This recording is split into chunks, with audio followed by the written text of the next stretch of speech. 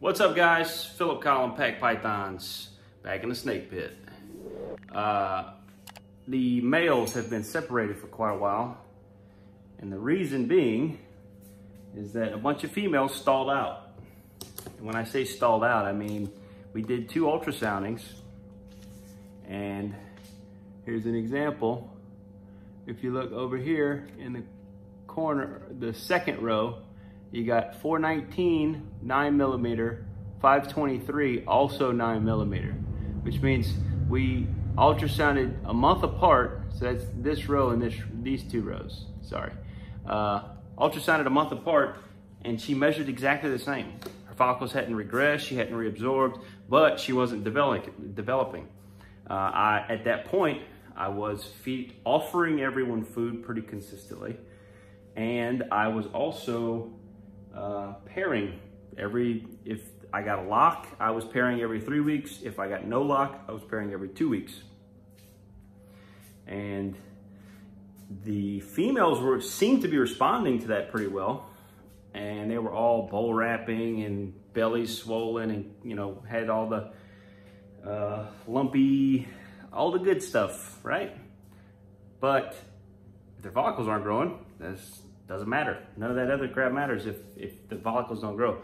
So what we did is we completely stopped pairing, which should reduce stress on the males and the females. And we started offering food more frequently. So we went from every 7 days to every 5 days. Now they're not taking it every 5 days necessarily, but some of them are. Some of them look like they could eat every 4 days. They're buzzing around. These girls all ate 3 days ago, and there's a bunch in there that are buzzing around because I'm in the garage and they think they're about to get fit. So they can definitely handle the food. And it's still, I'm not offering bigger meals. I'm not offering anything bigger than what they can handle, medium rats, and it's working out really well. A bunch of the girls seem to be making good progress again, and they are behaving properly. So hopefully all of this works. But it's been about a month. Well, let's see, 523, and it's the end of June now. So we're over a month that we haven't been pairing. And I put pork chop 2 days ago. I put pork chop here with Lily, and as soon as I put them together, they locked, and the next day I pulled them apart. I didn't separate them. I pulled pork chop out of the cage. He was done, don't worry. Anyways, so now that the females are hopefully had a break and hopefully put some food back in their belly and hopefully started developing follicles, time to start putting them together. Pork chop, we can find him a female. I think he's got 2 or 3 left that we could potentially put him with. Mojo, my Mojave leopard male, I don't know if I've showed him yet. He's pretty. He just finally shed out. He's been in blue for like a week now, and I've been waiting for that. And as soon as that was done, I was gonna start mixing them together. And then Butters, my Candino Inchi, possible Candino Inchi. We'll prove that out this season. And hopefully in about a month and a half, we'll prove it out. He's still not eating great. He's been on and off of food. He's only mousing right now. He will not touch rats, and he won't eat frozen thawed. He's just being stubborn as hell. But yesterday, I finally got him to eat 2 adult mice, which is the first decent sized meal he's had in months. And he was starting to look really skinny. I was about to bring him to the vet. He definitely lost some body weight. Just all he wants to do is get up here with these girls, which I don't blame him. He was having a good time. Nothing to run away from. He was living the best life a snake could possibly live. But he's finally got some good food in him. I'm gonna wait and feed him again, probably in about 5 days, and try to get him to eat 2 more. And once I can get 2, 3, hopefully 3 good meals in him, then I'll probably start rotating him back in as long as he's starting to look more healthy and full. Because I only need him probably another month. So you're only talking about 3 or 4 more pairings to have him hooked up for the season, and then he can sit back for the next 6 months and not do anything. So we'll play that by ear and see how it goes. Hopefully we can get him to keep eating food. But for now, let's go ahead and pull out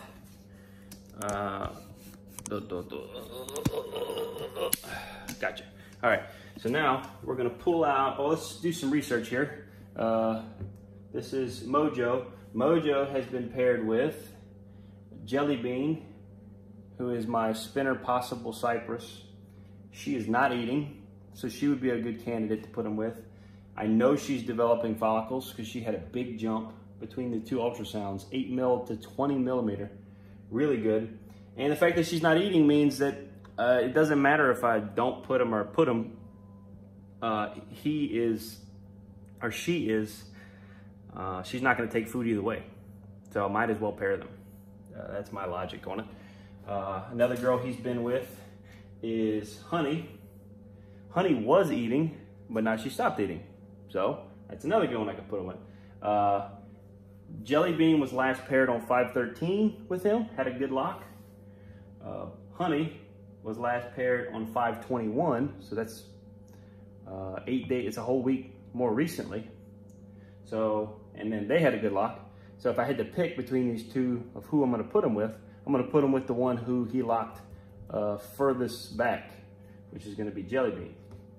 But there's more girls we can put him with, so let's see who else we have. These are all albinos. This was a normal. This is one he went with. This is Lola. She was eating really well and then stopped eating again. So again, we could have her getting back to building follicles. Her last pairing was on 5/12 with Mojo, which compared to this one was 5/13. So again, here's another one that's a little bit further back. She was stalled out with her follicle growth. So, what do I do? I'm kind of hoping I can get another meal in Lola before I give in and start pairing her again.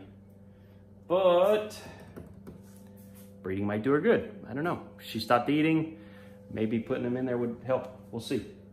I think I'm gonna do that. We're gonna do an experiment because I'm almost certain if I put him with either of these two girls, he's gonna lock. They've all been eating and growing and developing follicles. They haven't given me any issues at all this season, so I'm not gonna worry about them.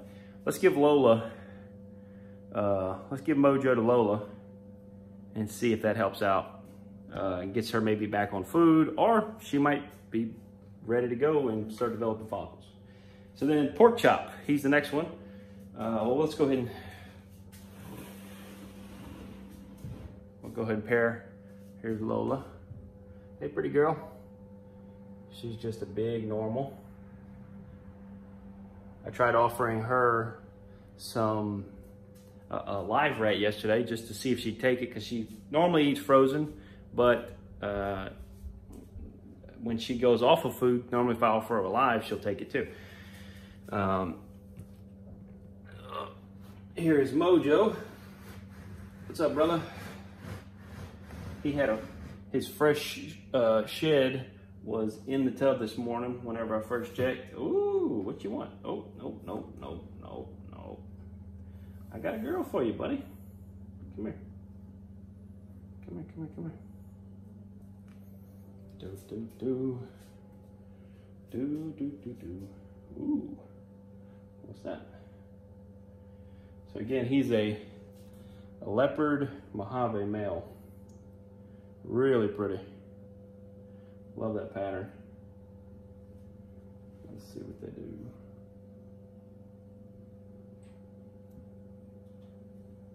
Just kind of flop him right on top. Let him do his thing.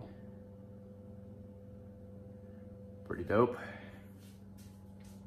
And that's it. And if you notice, actually, the little bit of crap you see in there is from that rat I tried offering her yesterday. And there's a little bit of discoloration on the paper towel from her making a little bit of a mess, but not too much. And in my experience, while it's not very much experience, but the little bit of experience I have, and from what I've seen other YouTubers talk about on YouTube, when you're gonna pair a male to a female, if you leave a little bit of her funk in there and get the humidity up, that it actually, the pheromones and the, you know, the chemicals in the waste or whatever, it just kind of heightens all of the male senses and causes them to be, it's like perfume, you know? So leave a little bit of her perfume in there. The humidity's good and high. I can see that on the tub. And typically when I have a male moved into a female's tub, what I'll do is I'll leave the tub open, not this open, I'll close it back some. And then I'll take his card, which he doesn't have a card, I need to make him one. But I'll take his card like this one, and I'll take it and I'll just stuff it right there at an angle. And I'll come right here on her card and I'll put the next date, which is today's date, which I don't know. So I'm gonna check that after I get out of here. Put down the date, I just write it in pen. I write the date in pen, and if I catch them locked, I'll highlight over it in green. So all these green highlights are good locks, confirmed locks. So anyways, so they're together. Go ahead and close this back. And then let's real quick look for somebody to go with Pork Chop. And then I'll call this video good. Let's see, Pork Chop has already had babies by Luna, Lulu, and this was Lisa's spot. Unfortunately, she is gone, but he had babies by her.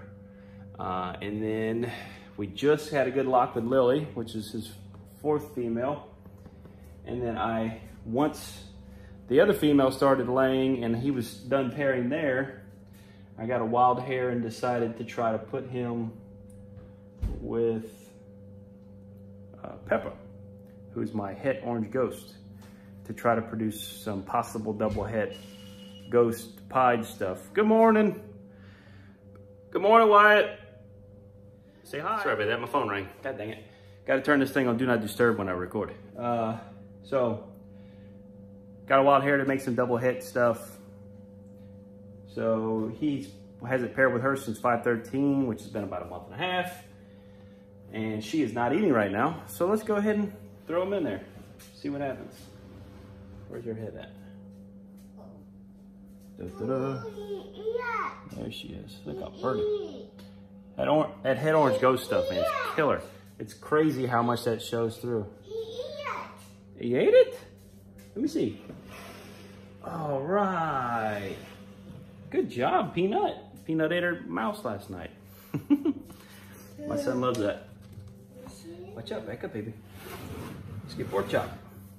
There's Pork Chop. Come here, buddy. Pork Chop, again, is a scaleless head het pied. His scaleless head is, I would call it pretty low expression. I've had other people tell me that's not the case. And she looks like she's ready to hang out. Do, do, do. Do, do, do.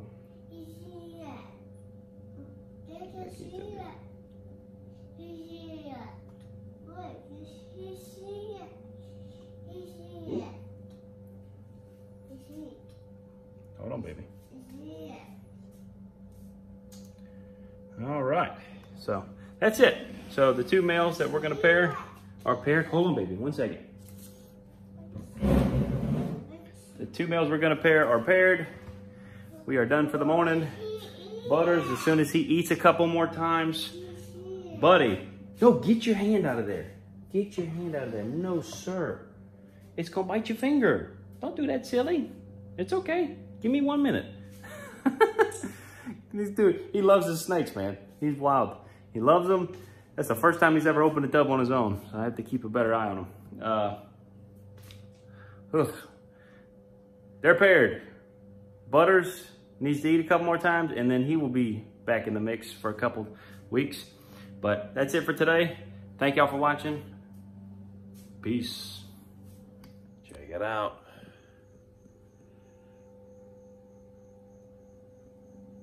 That right there, wait, here we go, bam. That right there is a lock. So that's pepper and pork chop. Making some, hopefully, making some double head, some scaleless head, double head pied orange ghost. Pretty dope stuff. Anyways, let's see what else we got. The other one was Lily. No, not Lily. Lola. She's probably not. No. Nope, no luck. They're just hanging out, so get back in there. Anyways, thought I'd update y'all. See that our hard work paid off. You guys take it easy. Appreciate you watching. Have a good day. Bye.